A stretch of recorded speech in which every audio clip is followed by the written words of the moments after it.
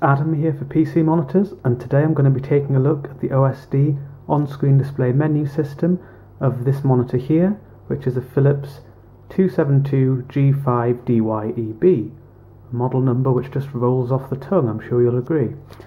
Now, the menu system is controlled by these buttons to the bottom right of the bottom bezel here, and they're touch sensitive, which I know not everyone likes, but personally I find these ones alright. They're fairly responsive, quite easy to use I find, and you can see that they've got labels on them. The first one has a little crosshair and a left arrow. The second one, if my camera would focus, has a little grid pattern of some sort and a down arrow. Then there's ULMB and an up arrow, and the menu system /OK. And then here there's the power button and the accompanying small white power LED. So the first button here, if you just press that when you're not in the main menu system, gives you this nice little on-screen crosshair. And if you press it again, that disappears.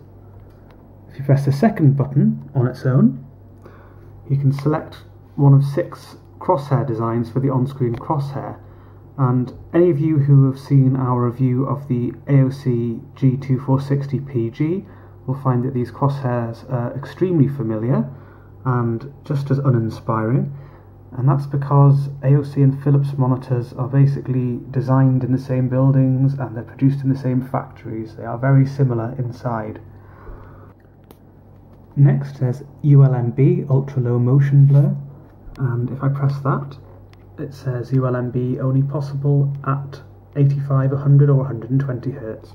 I'm running the monitor at 144 Hz at the moment, so you can't use ULMB at that refresh rate. If I quickly switch that over to 120 Hz, I should be able to activate the ULMB setting. So I'll press that button again, and there we go. It says ULMB on, and you can see you should be able to see a strange strobing pattern on the video. That's because the backlight is flicking on and off 120 times a second, and you can't actually see that strobing. You can see a mild flickering if you are sensitive to that sort of thing, but you can't see this distinct strobing pattern. You will notice that the screen is a bit dimmer. You can probably see that on the video. You can definitely see that in real life as well. And that feature's discussed in great detail in the review, so definitely check that out. And the fourth button along opens the main menu, and I'm just going to turn ULMB off so we can get a clearer view of the menu. It's laid out in Philips' usual style. It's a little bit cut back compared to some of Philips' other monitors because it has the G-Sync module, which restricts the manufacturer's features somewhat. So there's no dynamic contrast function, there's no picture-in-picture, picture-by-picture, and there's no smart image game presets or anything like that. So the picture section of the menu allows you to adjust the brightness, the contrast, the smart response setting, which is the pixel overdrive feature of the monitor, the greater grey acceleration, and there are 4 different settings there. You can have it off, fast, faster or fastest. And there's a gamma setting. Again, both of these settings and several of the other settings are discussed in the review, but I'm not going to bore you to death by talking about them at length in this video. So you can set the gamma setting there between 1.8 and 2.6, although as we see in the review the actual measured values are deviate a little bit from the proposed values there. It definitely does change the gamma, and it's nice to have a hardware-based setting for that sort of thing. And there's the colour menu next, which allows you to change the colour temperature. You can select the default 6500K, or you can adjust it to a number of other settings. I find the 5000K quite useful. You can probably see if I just flick between them, you can see that the image becomes warmer, with the 5000K option. It's sort of like a low blue light setting or a reading mode. It's good for relaxing evening viewing, and I quite like having that sort of setting on a monitor. You can select sRGB, which is pretty much, it's exactly the same as 6500K, except it has independent brightness settings. So if you wanted to set this to full brightness, but you wanted your 6500K profile to have lower brightness, that's something you can do. And again, there's another profile here, user define, which again has independent brightness control, but is otherwise similar to 6500K, and that allows you to also adjust the red, green and blue colour channels individually. And you see these are all on 100, and I was using 6500K before.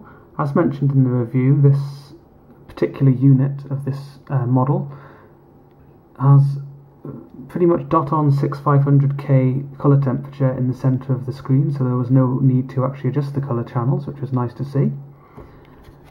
And next is the language menu, which does what it says on the tin really, allows you to select the language of the OSD. And there's some more options there if I scroll down further. Well, there's one more option. Not sure exactly what that says, but okay. And next is OSD settings, which just allows you to adjust some simple aspects about how the OSD is displayed on the screen. For example, the horizontal and vertical position, the transparency level, transparency level. So you can select a little bit of transparency, which is 1 there. You can select more transparency, an extreme amount of transparency, or virtually invisible, depending on your preferences. By default, that's set to off, so it's not transparent at all. There's the OSD timeout, which allows you to select a time after which the OSD will disappear on its own after the last button press. So there's 5 seconds, 10, 20, 30 and 60 that you can select there. Of course, if you want to exit the OSD yourself, you can just press that little left arrow there, which is the back button. Setup next. Again, that allows you to activate or deactivate the ultra low motion blur feature.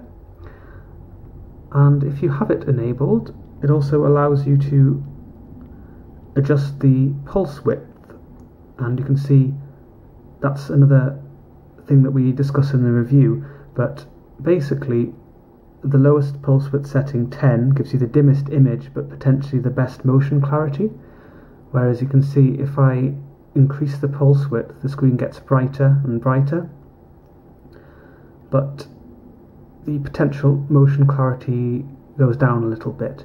But of course, as is discussed in the review, even at a pulse width of 100 with ULMB enabled, the motion clarity where the frame rate meets the refresh rate is really good. So lots of users I think would be quite happy to use the maximum brightness setting there. And it is a little bit dimmer than without ULMB on. It's a little bit dimmer than my test settings. If some people might like much higher brightness, it definitely dims the screen anyway.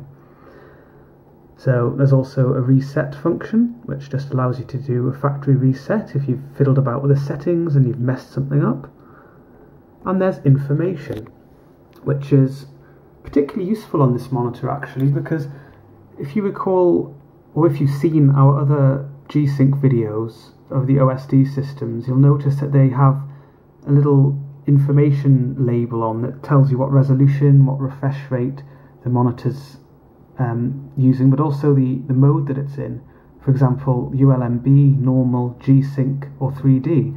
But this monitor doesn't actually have that. And unlike the ROG Swift, the power button, it doesn't change colour or anything like that to indicate what mode the monitor's in. So actually the only way the monitor will tell you what it's doing is on this little information section here. So there it says ULMB, and it says the resolution and the refresh rate. And initially when I was reviewing this monitor, I I theorised that the power button here starts flashing when you're in G-Sync or you're in ULMB, to indicate that you're not just in the normal mode, you're actually using one of these special NVIDIA specific features. But actually I have ULMB on at the moment, and the power light's completely static. And I've also noticed that it seems to blink for no apparent reason, even when it's in normal mode, after you've activated certain settings in the menu or done certain things. And I'm not sure at this stage what exactly triggers it, so it's a bit of a curious one, that. One last feature I'd like to show you is what happens when you enable 3D on the monitor, which can be done if you've got this NVIDIA 3D Vision kit. I've got the NVIDIA 3D Vision 2 emitter or transceiver or whatever you want to call it here. So there isn't anything like that built into the monitor. You have to buy the kit separately, but the monitor is capable of 3D vision. So if I go into the NVIDIA control panel and enable stereoscopic 3D, test stereoscopic 3D, and then enter the menu, you can see that the picture options have now changed a bit. So instead of brightness, there's something called NVIDIA Light Boost, which is basically your brightness setting when you're in 3D, and that's at max by default.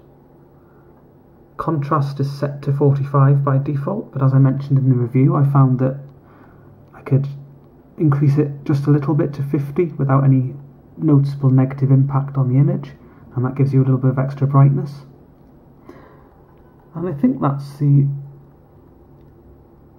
Yeah, you can't adjust the smart response when you're in 3D mode either, but actually there was no issue with trailing or any specific crosstalk issue from the monitor itself, so there's no reason to want to adjust that anyway. And I think that's... Yep, that's everything. So that was the OSD menu system of the Philips 272G5DYEB. So make sure you check out the review on pcmonitors.info for a lot more information about the monitor and all of its NVIDIA fun, like the G-Sync feature and the ULMB and of course 3D.